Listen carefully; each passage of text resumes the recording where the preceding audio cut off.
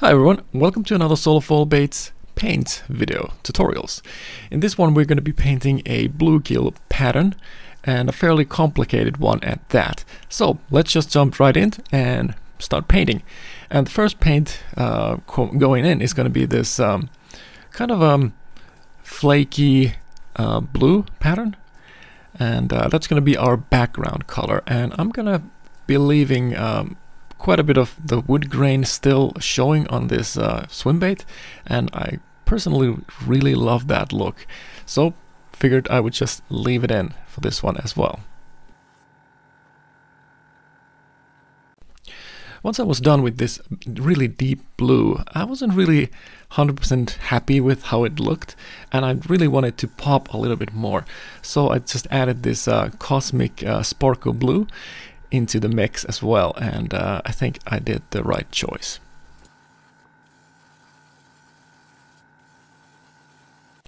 Usually when I clear coat my lures, I usually have this kind of a contraption set up, linking the two halves together, sometimes several of them, and that needs to go in order for me to make this paint job look a little bit more cohesive.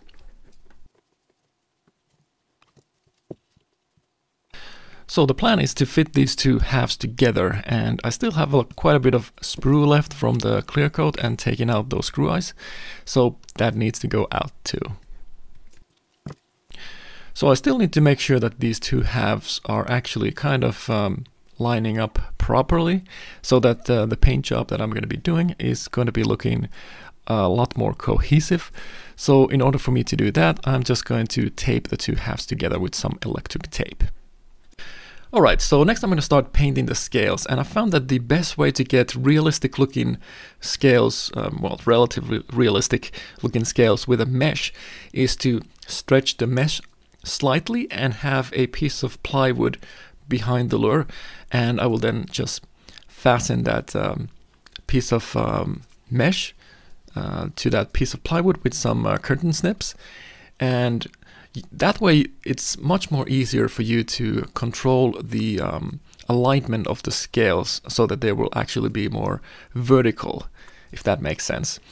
And yeah, of course you can wrap the lure with mesh, but I found that the look, especially if you have a really round lure, it's gonna look a little goofy.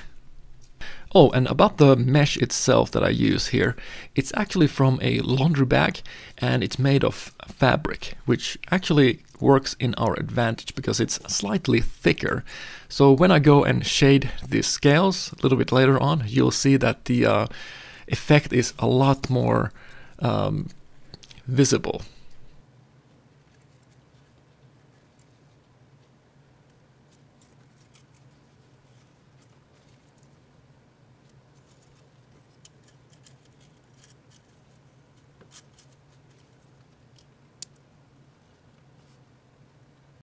The main color for these scales is going to be this gold color from Vallejo. It's a Vallejo metallic line. They do have other types as well, but I really like this one because it's very opaque and it's a little bit more shifting towards silver, but of course it does have that gold flake in it as well. So it's a little bit more muted type of color, I think.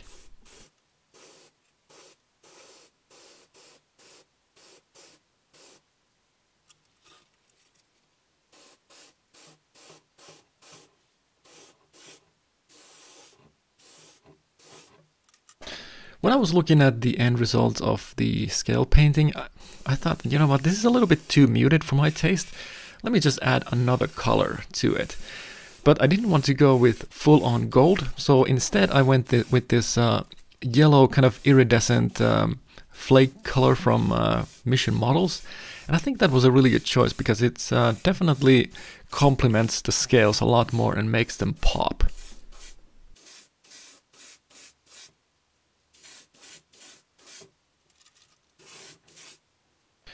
Shading the scales can be kind of intimidating, especially if you've never done this before. So in order for me to make this easy for myself and for you guys, of course, I start with this much more lighter shade of green, and I will then gradually go up in intensity. And yeah, how much do you spray in the beginning? So what I usually do is I kind of divide the part that I have the scales into, let's say, 3 pieces. I will start a little bit above the scale line, so that the scales that I have in the bottom will actually not have any of this shading effect on them. I kind of like that look, and yeah, that's what I'm going for here. But yeah, like I said, the shift from different tones is going to be a gradual one here. So next I'm gonna go with this olive green, and that will be slightly on top of the grass green color that I just sprayed on, and this is going to be a little bit more aggressive type of shading here, meaning that I will spray a lot more of the paint into the scales. And also here you can see pretty clearly of what type of angle you want to spray it on. It's fairly aggressive because the backside of the scale, you don't want any paint there, right? Because that's what we're trying to highlight. And the last color going in is going to be this magnolia brown. And I was actually debating on putting on a much darker shade of green here, but then I figured, you know what, actually a lot of bluegills do have this kind of almost black scales when you go further up towards their backs. So I think this will actually look pretty good here.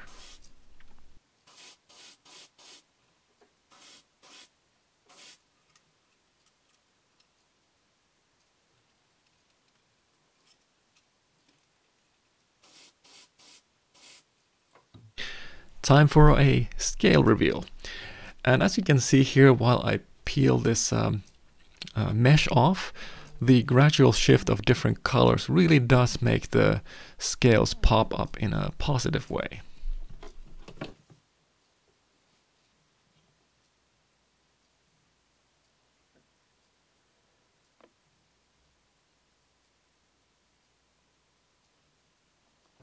I went ahead and painted both sides of the lure now with the scales, and it's time to paint the belly, and of course it's going to be white. And the type of white that I use here is actually a surface primer, which is a really opaque type of white, because I want to make sure that all of those weight holes will be completely covered with this white paint.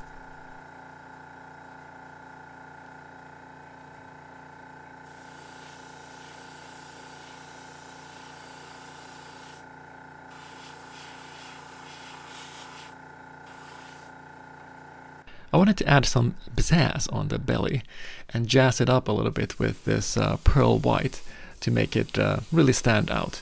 And actually, now that I'm like in the process of editing this video, I think it would have been a pretty cool idea to actually do the same scale effect on the belly portion, but yeah, you know, there's always next time.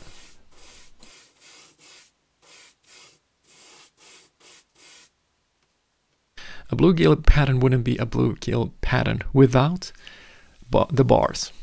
Yes, it needs the bars.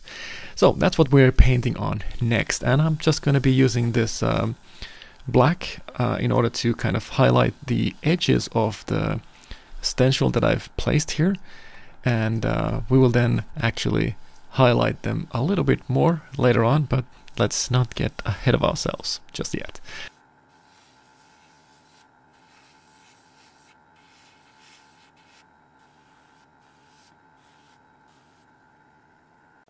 Looking at photos of bluegill online, I've noticed that they do usually have this kind of a purple sheen to them.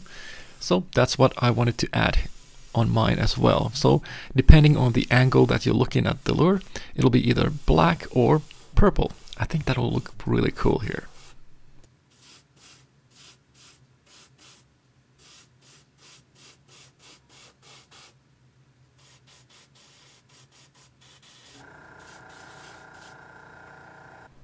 Hey, you know what time is it?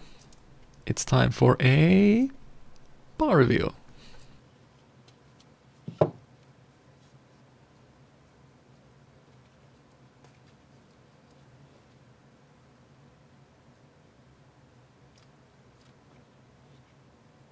So this bluegill pattern, I wanted to have this kind of a flared out gill, or kind of like a maybe blood trail look to the gill area. So in order for me to do that with this orange, I'm going to actually use a stencil to kind of mark out where those parts are going to be, and then I'm going to be just freehanding the rest. Next I'm going to start building up the head details, and of course for that I need a background color. And what else color best to suit the job other than black? Alright, so the main color for the head details is going to be this gold chrome, which I could have used for the scales, but you know what? It is what it is. I just kind of forgot that I even had this. But yeah, I'm just going to be using this to do the head details, and I'm going to be I've already actually done the mouth, which I did film, but it was terribly blurry and out of focus, so I didn't add that into this part. But I'm going to be showing the rest of the whole process here, how to do that. And of course this is actually the stencil that I used for that MDF bluegill bait that I made just maybe half a year ago. Yeah, something like that. And all of the stencils are basically from that project.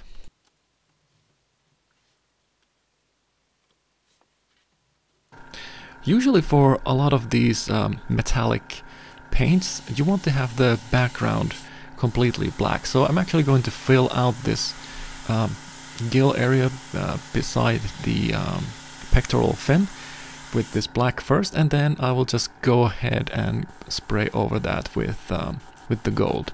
And I'm actually doing this in a way that the black is going to be going on a different angle than the gold one, because that will actually kind of highlight the edge of the gill a lot more. And I actually think I've seen marling baits doing this, and I really like the look.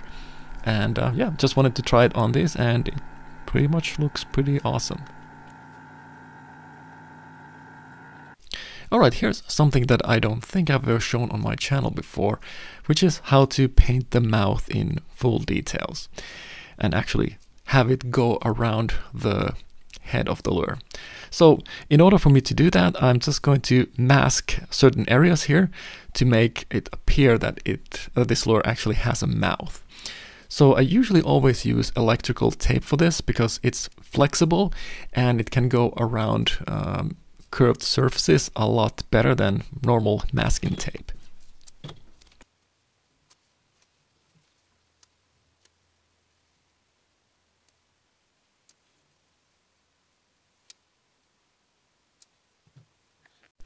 Alright, so let's paint that slight thin sliver that connects the two mouthpieces together. And you kind of have to be careful with this. You don't want any overspray. That's why I've used the green tape here to make sure that I won't get any overspray.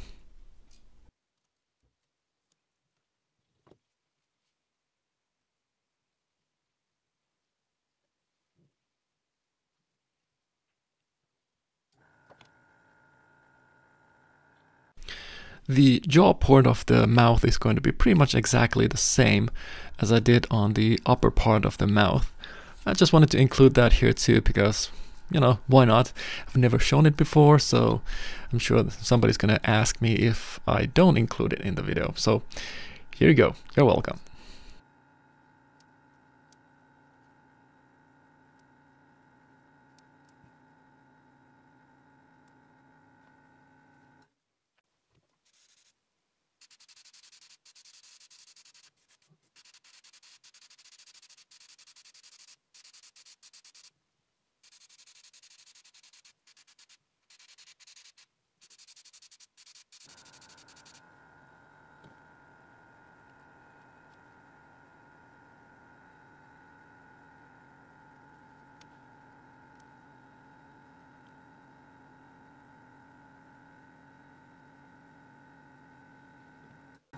Right, let's start shading some of the areas around the head here now, and I'm just going to use this medium olive green, and because, you know, I've already used it here, so it will kind of blend in nicely, I think. And of course, you have to be pretty careful when you are spraying these really small little areas.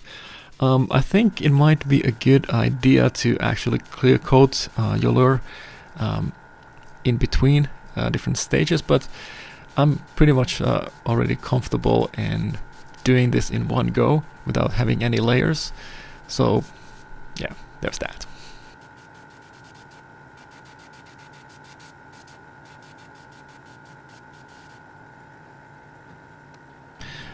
So a bluegill wouldn't be a bluegill if it didn't have any blue in its gills.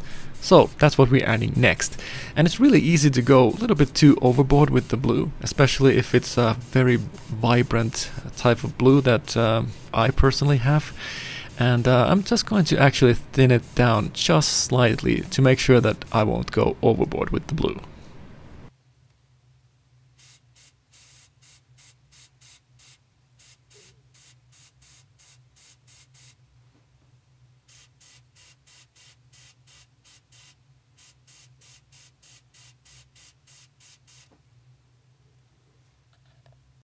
When I was looking at the gill plate area, I felt, you know what, there's something missing. And I remembered I have that color shift purple paint, and I figured, you know what, I'm just going to add a little bit of that here because I felt like it needed it. You know, sometimes you just have that feeling that you kind of are missing something. So we still need to paint the fins. So the next color going in is going to be this yellow, which is not really super bright. It's not really mustard yellow or anything like that, but it's a little bit more of a drab version of yellow. And I think that will be perfect for as background color. For the fin rays, I was thinking maybe I should just use black like I always do. But then I remembered that I have that magnolia brown, which is fairly dark as it is, but not black. So I decided to use that to paint the fin rays.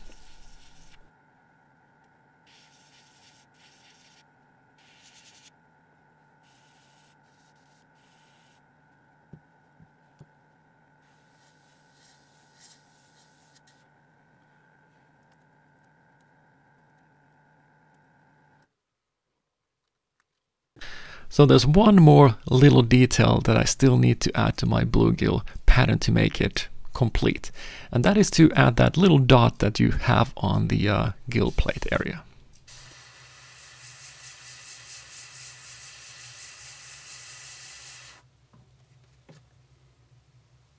So I'm sure you guys remember the electric tape that I put on the top and the bottom of the bait to make it one solid piece, so it would be consistent when I paint the lure. So now I need to take those off and go over those. And first I'm gonna go over the top with this olive green.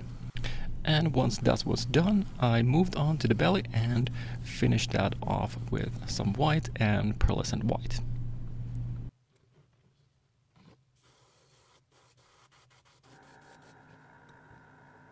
So originally I actually wasn't going to add this portion of the painting into the video itself, but consider this as a bonus content where I paint the eyes. So I'm using the Vallejo metallic gold mixed with the Mission Models iridescent yellow, and that will give me a nice mixture for the base of the eye.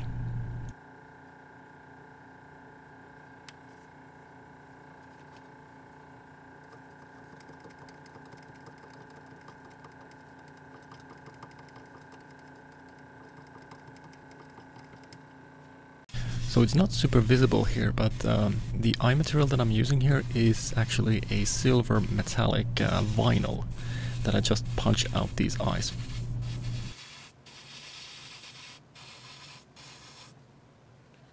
Alrighty, so now that I have a good base, I'm gonna actually start spraying around the eye.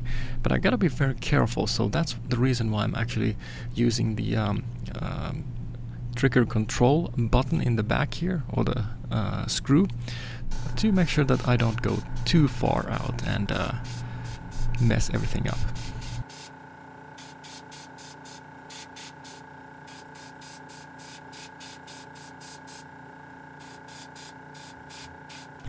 The way that I'm actually laying down the paint around the eye is doing these kind of quick passes and trying not to go too much over the edge of the eye, so that I have this kind of a nice gradient effect.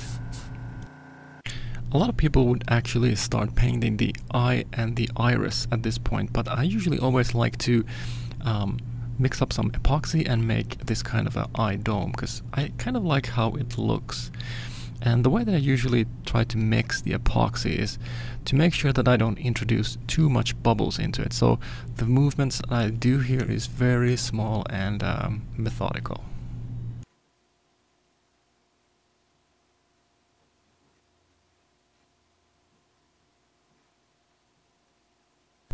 Once I'm sure that the epoxy has mixed enough, I'm going to make these kind of small balls with a stick, metallic stick usually, and then I'm just going to try to lay it down very carefully so I don't introduce any more bubbles into the epoxy.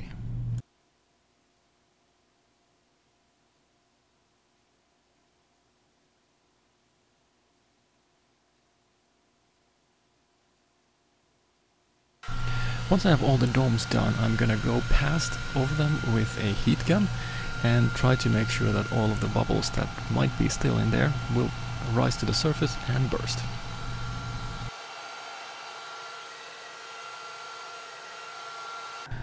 I've let the epoxy to cure roughly 24 hours after applying it, and now it's time to paint the iris. And usually what I do is I'll just place a stencil that I've made specifically for this purpose, and it's just a matter of trying not to overspray. So I usually just go very lightly and just build up the color that way.